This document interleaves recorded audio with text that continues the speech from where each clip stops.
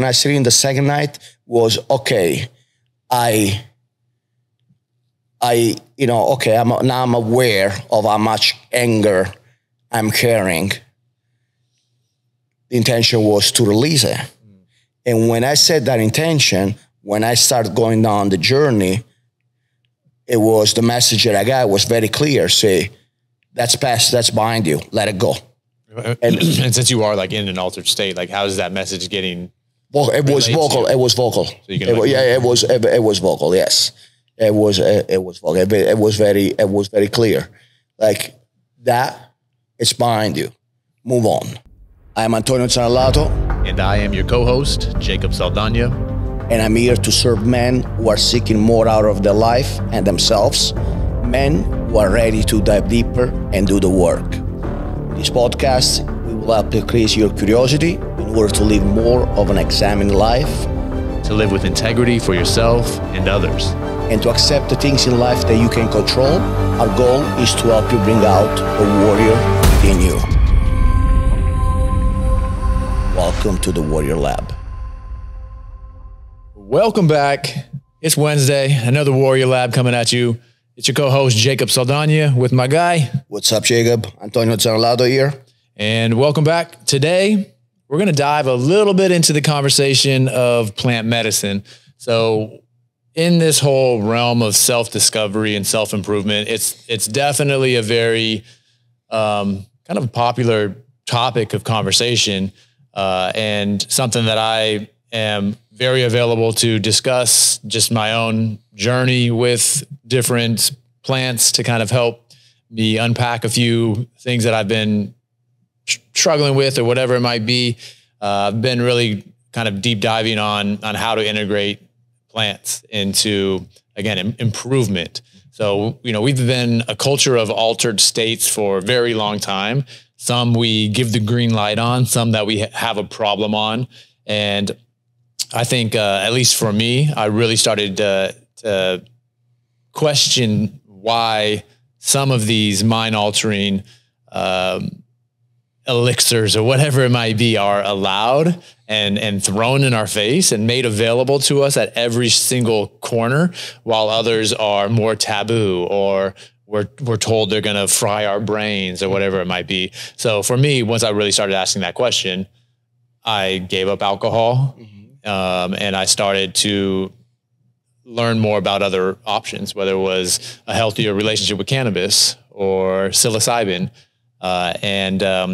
started to partake in my own process there to do some work, right? And the intention was hugely different. I think maybe if we're introduced to alcohol with like an intention setting situation, we might have some better benefits, but it's not the relationship or the culture that we have around alcohol. So I was very conscious with that. And for you, I know we've had a few conversations about your journey, and you have kind of some fresh stories to tell that, I'll be hearing for the first time. Why don't you maybe dive a little bit about into your experience? Before I do that, I wanna say that coming here and knowing that this conversation could have been a potential conversation for the podcast, I was a little bit hesitant on the sharing, because my fear on that is that people out there who's listening could take a run with it, not knowing that there has to be some work done leading into the experience, into the journey. Yeah. So like the judgment. I mean, the judgment of that. That's even kind of what I was talking about, right? It's like getting the framework right here, where why should there be any judgment towards you because somebody says that this is potentially actually, I wasn't too clear. Sorry, what I meant is like I want to make sure that people don't just take my sharing and run with that, meaning like go and do what I did without having done the proper preparation, the proper work. Perfect timing for a disclaimer. The information we're sharing here is just our experiences. It's here kind of geared for entertainment and just a little bit of knowledge for you. But again, don't take any of this as medical advice. You got to do your own research and know that some of these compounds are still deemed illegal. Yeah, illegal and, potentially dangerous. Yeah. Potentially dangerous. So with that said, also personal growth, it doesn't have to look in any specific way. Personal growth, I made a post about this not too long ago on my Instagram, what I said that I've been in a conversation of personal growth for the last 2 decades. Yeah. And I changed the platform many times. And I even went back to old platforms that I abandoned. And that allowed me to progress the way that I did, the way that I have. And I started my personal growth personally. My journey started in adopting objectivism, right? I don't know if anyone out there is familiar with Ayn Rand work, but that was my introduction to personal growth. And then cognitive behavior therapy. No. Actually, objectivism, it's a philosophy, right? Embrace atheism as a belief system, and other pillars. But that, nonetheless, that was my introduction to personal growth. Then I moved away from that and I went to liberalism. And from that, then I went to Christianity. And all those worked until they stopped working, until they stopped yielding results. And maybe I'm lucky that I'm a curious individual where, okay, I'm not afraid to pivot, to shift and looked at other venues available out there, right? No, a lot of people, I'm realizing not many people are like that.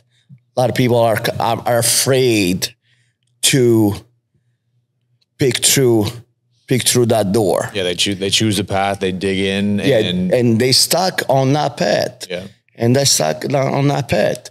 And so again, I don't wanna derail from the main conversation here. Is like, do not discard an opportunity. I guess you could say, do not discard like a methodology just because it does not align with your current belief, right? With your let's say when I tried plant medicine, particularly ayahuasca, I was still my religious belief was Christianity, which was in total clash with that. But I was still open. I was still open to try it. What's the worst that could happen? Jesus, God would dishonor me? Well, I've done much, He would probably tell you in person while you're tripping. Huh? He would probably tell you in person. That's what I'm saying. That's what I'm saying. I did many worse thing than that. And I still felt his love, if that makes sense. Yeah. So that wasn't a concern. So as we have to be curious. We have to be willing to stay open, to be open, right? And maybe not everything it's in alignment. At the end of the day, even though it doesn't fit our current belief system, as long as it's in alignment with our core values, with the direction we are heading, I believe it's worth it at least look into it at the very least. Yeah, right. I agree. So this is my second time going back to the journey. This is my second time experimenting ayahuasca. My first sitting took place last year, towards the end of the last year. I believe it was October. It was a 2-day sitting. The first one was probably the most intense one out of all of them, and it was around anger. Why I am experiencing so much anger when dealing with people, in particular with people close to me, right? So there was a big discovery around that.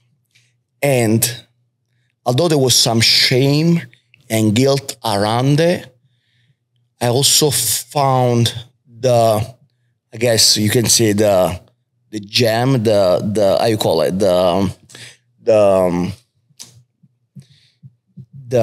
golden, the gem. You found the gem there, yeah. The gem in there that, that anger actually, in more times than others, allowed me to show up in a very powerful way and allowed me to progress in many ways that otherwise I wouldn't have been able to.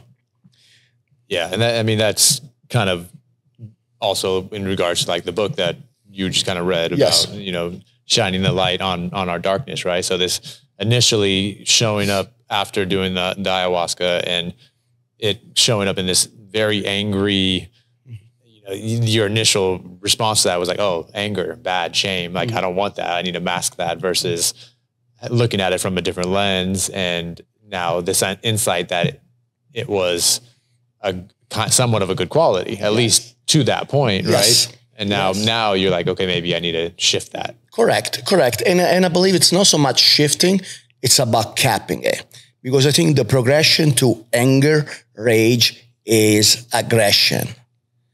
And I believe there is a lot of benefit that comes out of aggression. One of them being the primary one of self-defensive, right? Self-defense. If we are not aggressive enough, chances are we're going to get the worst out of whatever challenge is put in front of us. Physical, whatever that may be, right? So I believe that it's not so much abandoning the feeling, but it's about moderating it, right? Yeah. Moderating it. Yeah. And so going back to that, that was my first time sitting with the plant. And although, I still, to this date, almost a year later, I still experience times where, I feel angry and I feel, my feelings are taking over. I at least have awareness. I know why I'm feeling that way, right? I know it has nothing to do with the person that is standing across from me. It has everything to do with me. So how'd the second one go about? Was it the same setting, same kind of? Same setting, the second night. So the second night was obviously in the same. Both journeys took place in the same settings. The one in October, the one this past weekend. The second night was much more gentle, calm, and it was more around compassion, love, and understanding of the feminine divine, the feminine energy, and having compassion around that. So that, although it was much, calmer than the first night, it was just as powerful.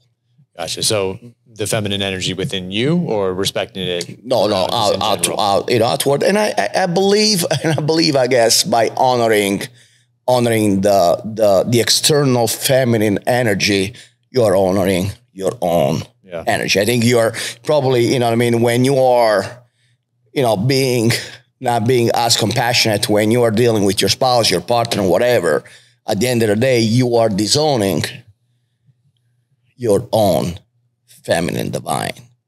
Yeah, you're basically putting a cap on the idea that you need that empathy, you need that compassion. Correct. It's like, say a softer trait or a softer quality, being able to, just like you're identifying anger as a certain type of thing, these other aspects of ourselves we need to embrace and identify as well, so we can be the full versions of ourselves, right? And I think that's a big part of not only these conversations, but for me, it's the ice bath too. It's like you're using this to be able to find other tools and other emotions that you can tap into to soothe yourself. Mm-hmm. If you only have anger and you only have aggression, you only have fight, that's not going to work in so many different areas. Some areas we don't get to test that, but there are areas that we can, and that's like the ice bath. Like seeing a guy who's big, strong, carrying himself as he's hard, only has that anger, only has that fight mentality. They get their ass handed to them in the ice bath. Mm-hmm. They run. You know what I mean? They run because they can't sit with themselves and tell themselves that it's okay and breathe. They can't tap into that feminine side of the energy that is just, it's just untapped potential, right? So like if your goal is to become the best version of yourself, it's probably in your best interest to figure out how to use those qualities to your advantage. Yeah, to harness those qualities, for sure. Yeah, for sure. And there is a very misconception around the feminine energy, when it comes to men, and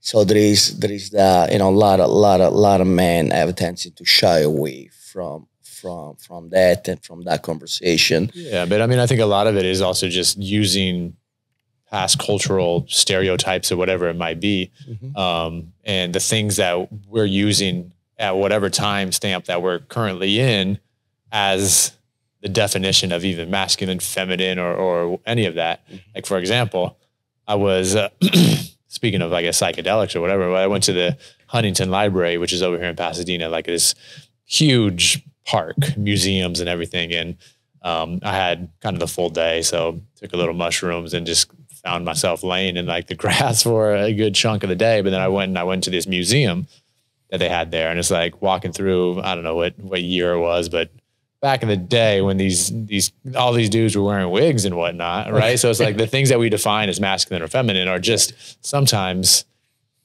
just cultural things. When like these were all the OGs back there wearing these tights and these knickerbockers and these wigs. Like these were cats that had next to their bedstand a wig with curlers in it. They will shoot you. Like they were OGs, right? So it's like, like just my point in that is don't get so caught up with what you're being told because of the culture and this timestamp of what it is right now. We're talking about a bigger thing here that can't really be labeled like that. So in regards to like being able just to see some compassion for that feminine energy outside of yourself, inside yourself, how did that actually look when you were taking like the ayahuasca? Did that show up in like visuals? And visuals. So it's funny, right? So the first night, I don't know if everyone of you have spent in a setting in ayahuasca ceremony, but the one I've been to, they separate man from woman.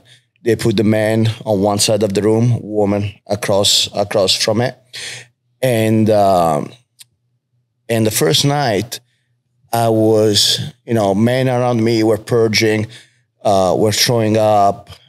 Women across there were crying, moaning, and I was like, the first night when I was experiencing anger, my response to that was like, bunch of freaking pussies, like shut up, like what you know what I mean, like what are you crying for? What do you know what I mean, like that was the response. Did you almost not believe that that was real for them?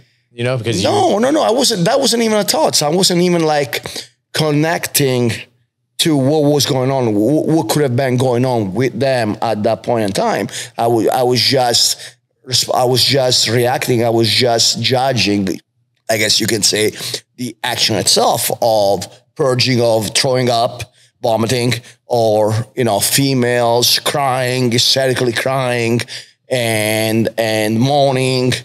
And so I was reacting to that, you know, to their experience. And the first night I was very judgmental. And I'm like, you know, the men around me who were purging, like, you guys are a whole bunch of pussies. Mm-hmm. Right? And the woman across the street, I'm like, you know, I mean, I was not necessarily being nice in my thoughts either. Yeah. So, but all that conversation, all the narrative changed the second night, where I was experiencing compassion, I was experiencing love, where actually I was able to connect, you know, even more so with the feminine across the room. And I was like, wow, she must be going, you know, through some real heavy stuff right now. Mm-hmm. Wow. I could be, you know, how much pain am I inflicting to the woman around me that one day could be sitting in a room in the same space and going through that, right? So now the narrative changed just because my work, whatever I was working through, shifted from anger, aggression, rage to love and compassion, right? So yeah, it was very powerful. Like I say, it was much gentler, was much calmer, but nonetheless, I guess you can deem it. I personally can deem it more powerful than the first night. Yeah, for sure. And this was the first night of the second.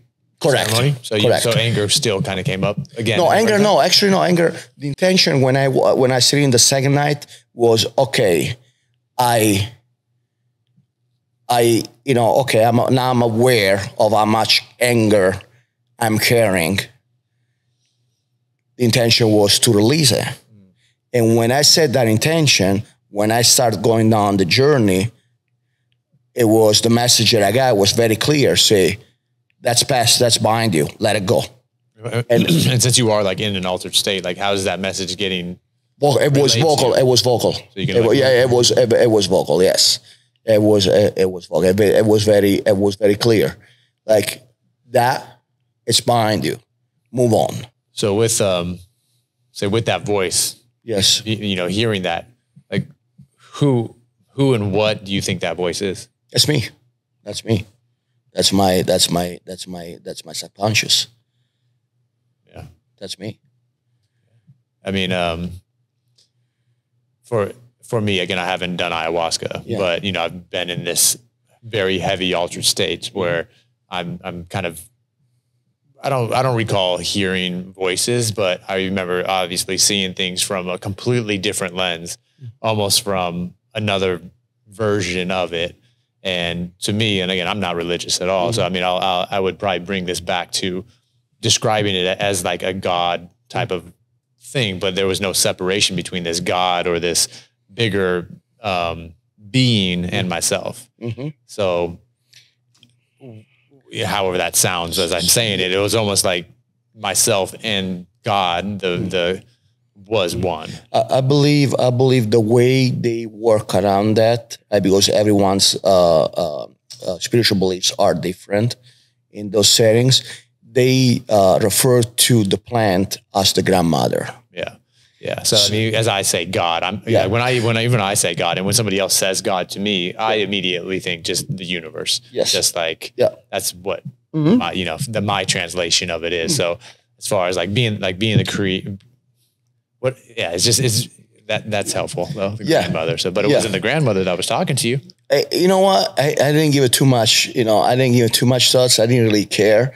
I don't really care where those voices come from. Right? I don't try to explain them. I don't try to explain. I'm not trying to spend too much time on it. Mm-hmm. I just take him as being true. Yeah. Right. I think, you know, why I personally fixated on a little bit more like what I was seeing was because, for one, it made me feel fully connected to the things that were around me, you know, especially when I feel so removed from it or so separate. And why it's easy to slide into, say, a victim mentality or whatever it might be for me, because I feel like nobody really gets it or nobody gets, but in that moment, like I was fully the one, you know, and I was also a little tripping on like, because I am a pretty confident person. Yeah, I was, but you know, I am a pretty confident person, and I do believe that we can largely create what we want.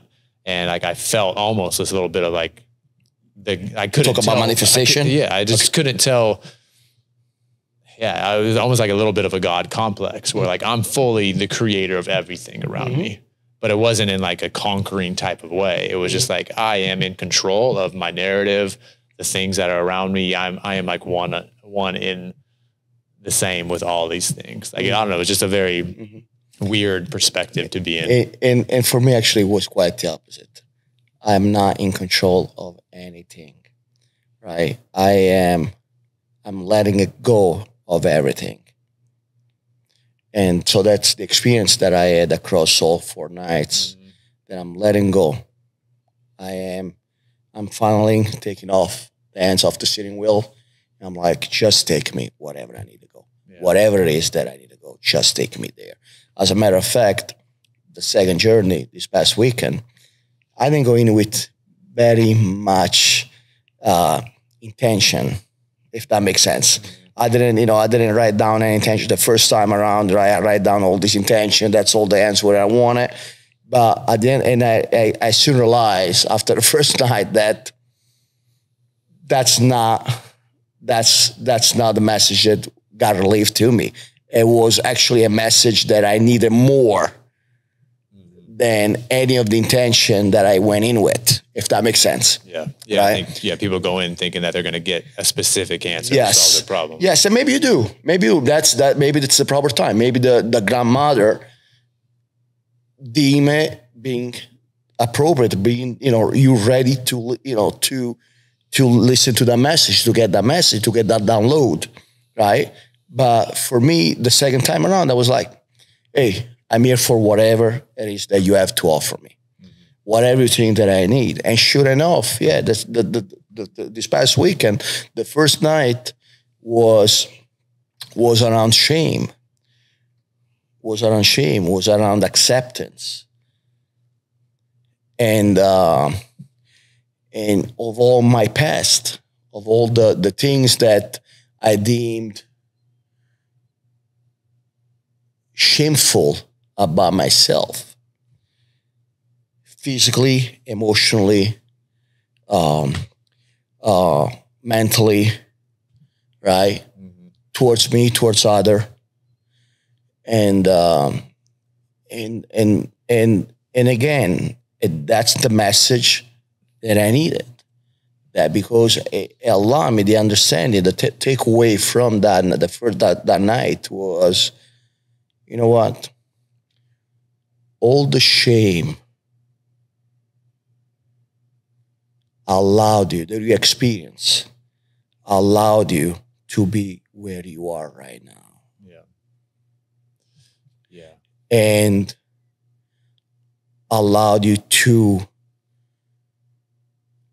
because ultimately shame is not a bad thing.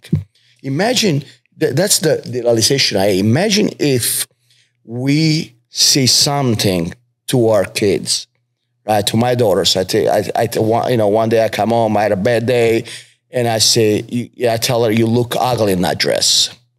Imagine if after telling her that I didn't experience any shame. Yeah. Yeah, no, I mean, that for sure. I think about that all the time, because in this realm, we are largely talking about shame and it's really easy to get into that negative side of it. But we've seen what shameless people and societies look like. It's not pretty.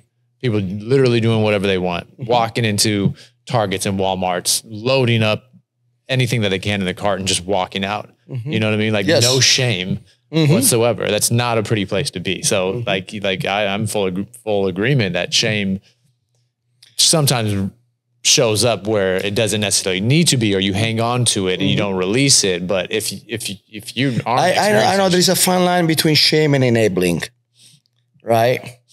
If you enabling me to show up in a certain way, you're telling me the message that I'm getting is that it's okay. That you shouldn't have shame around that? Huh? So that I should not have shame around that.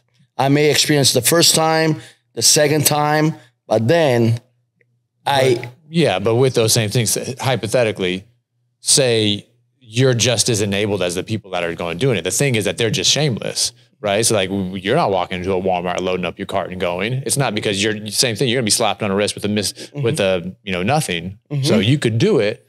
However, you have that that is shame. You'd feel, I hear what you're saying. I hear what you're saying. So I mean, shame is being removed either from, again, maybe them being told or that, you're not going to get in trouble for this. And people are just like, okay, I'm not going to have shame around that. But again, why'd you put yourself there in the first place? What allowed you to get people might have less shame with it, but in general, that's something you should have a little shame around. And I think that's, in that specific case, I think it's entitlement, right? It's entitlement. It's a victimhood. There's a lot of factors that play a role into showing up in that particular way. But yes, I hear you. I definitely hear you. With embracing these new journeys for yourself, what was something that allowed you to feel, say, more comfortable or confident in experiencing that? Was there anything that you were researching? Any guides that you knew that kind of laid out what to expect? No, man. That's funny you say that. Like a lot of people, all the men around me, men and girls around me, for the most part, you can tell they went online and did the researches and watched YouTube videos and read articles and research paper. And I'm like, I didn't feel the need to do any of that. You just felt more called to it. Yeah, I felt called to it. I felt, hey, I haven't heard of anyone necessarily dying from this. Good, and I'm good to go. I'm too good to go. That's all I need to know. Yeah. The only thing that around which I had some fear going into my first journey back in October is like the outcome. What if it changed you? Changed me too much, where I was compelled to make some drastic decision, especially around my family, being my wife and my two daughters. So that was the only fear, which I didn't have going into the second journey because nothing happened on that front. Actually, all the experiences that I had around my wife, my daughters, were only reinforcing the relationship. Yeah. Yeah, but I wouldn't say that's still a potential. So like anybody going into it, like, and you're doing, you say either a hero's journey of psilocybin, it's a very, high dose, or say psilocybin or whatever, like, I think for one, you're going into it somewhat to change, and that amount of change is largely out of your control, because I'm sure there's a lot of people who've had some sort of awakenings where they realize, damn, like, I don't want to be married to this person, and even to the it's hard to imagine, say for you and I, to be like, oh, I don't want to feel obligated to this family, but that is something that could come of it, right? Because in this whole narrative of life, we only have one life. And yes, it's very deeply rooted in our DNA to have these kids and spread this, spread on that next generation, whatever it is. But you could also be this lone wolf and just see that that's holding you back in this one life that you have. And that's something that could be uncovered. And I'll be honest with you, I'm not saying that would probably not be a possibility, something that will come up in my next journey. And that's still a possibility. But what is important though, and that, where the Sharma is going to tell you, is do not act on anything right out the gate. Yeah.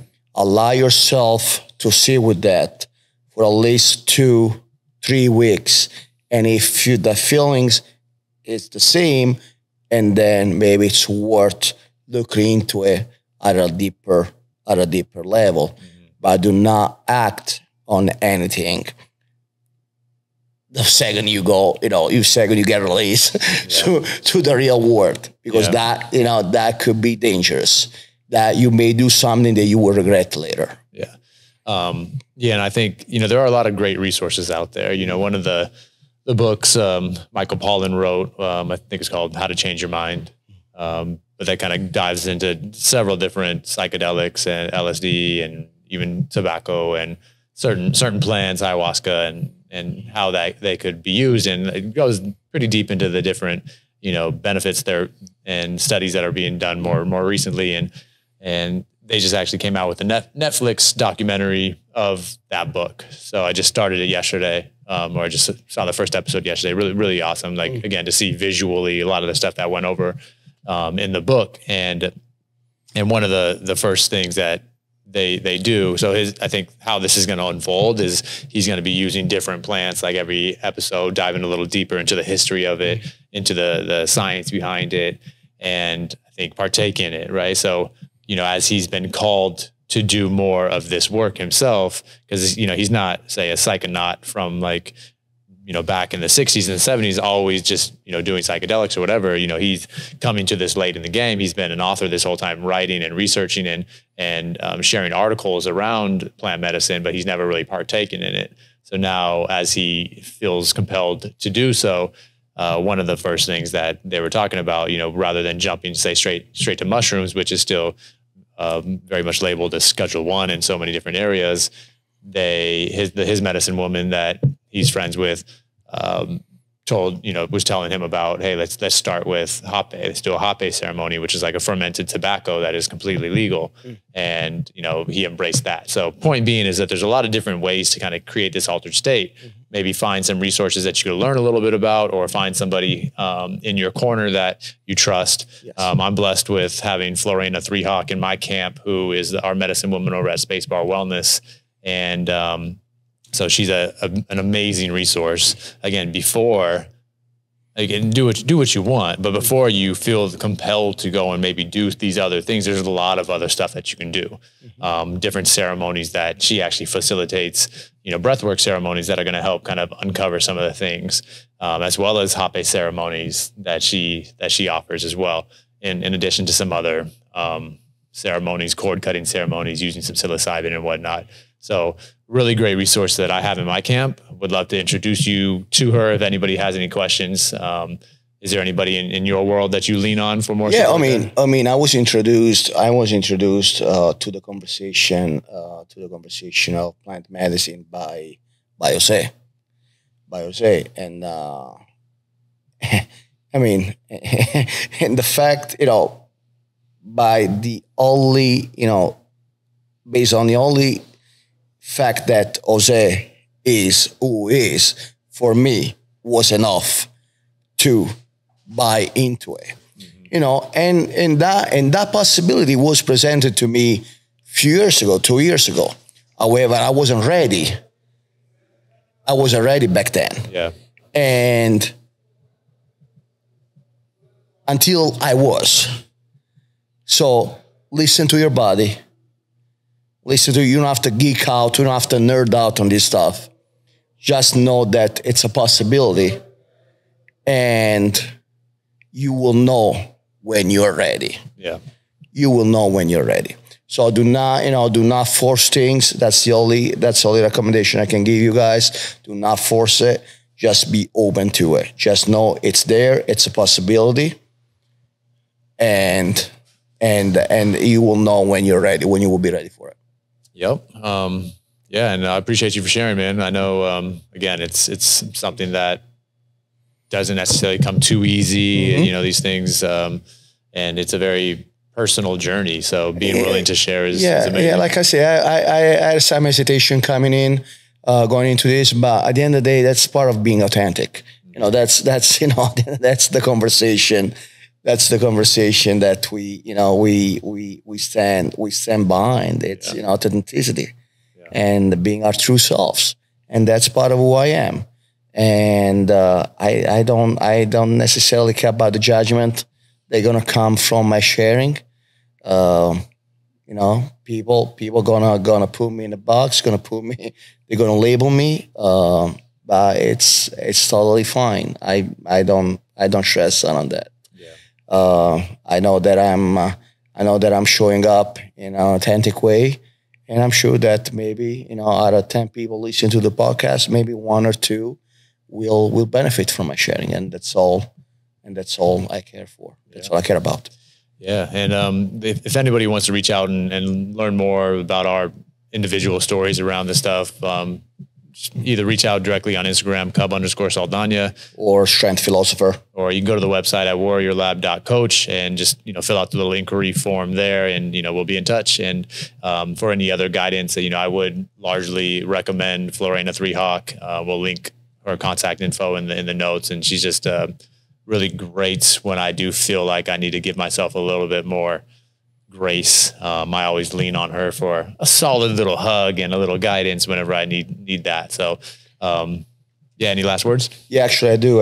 And I should have opened up with this. It's not necessarily a disclaimer, but do not go into plant medicine as a first step into personal growth. You got to break some of the grounds by doing some more conscious work.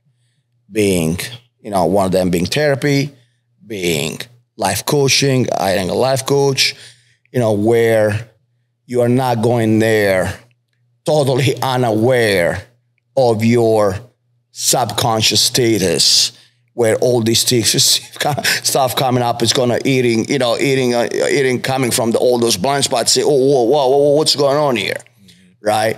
There has to be some level of awareness around your subconscious, around the whys you are showing up in a certain way, in certain circumstances. So I highly recommend that before, if you are new to the conversation of personal growth, before you go to plant medicine, you do some more conventional work around yourselves. All right, we'll leave it at that. Yeah. All right, guys, until next time, we're out of here. Peace.